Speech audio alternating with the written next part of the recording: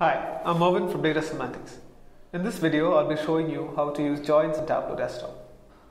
In most cases, all the data that is required for analysis isn't available in a single table and is rather distributed across multiple tables having common fields. Joining is a method of combining the related data on those common fields. For the purpose of this video, I'll be trying to join data available in two different sheets of an Excel file.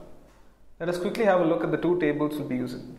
In the first table called employee, we have the data of a few employees. We have the employee ID, employee name, and the department ID. The next table called department contains the department ID and the department name. Now, in order to see the department name against each record of the employee table, or to see the employee details against each record of the department table, we need to do a join using the department ID column that is common to both tables.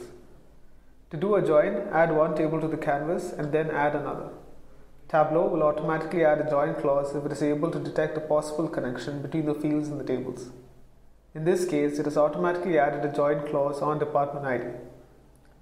We can remove and add more join clauses if needed using any of the available relational operators you can see in the list. In our case, the department ID is exactly what we need, and we need the values to be equal on both sides of the join clause.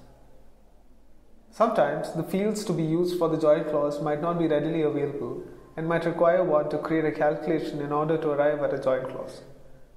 For this purpose, we can use the option of join calculation, wherein Tableau's inbuilt functions and operators can be used to arrive at the desired value. There are four types of joins that Tableau offers. These are typical database joins and work in pretty much the same way they would in a database. Inner join will keep only the values that match in both the tables. Left join will keep all the values in the left table and all matches from the right table. Unmatched values will show up as nulls on the right.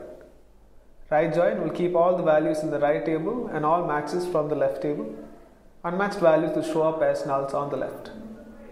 Full outer join will keep all the values from both the left and right tables. Unmatched values will show up as nulls.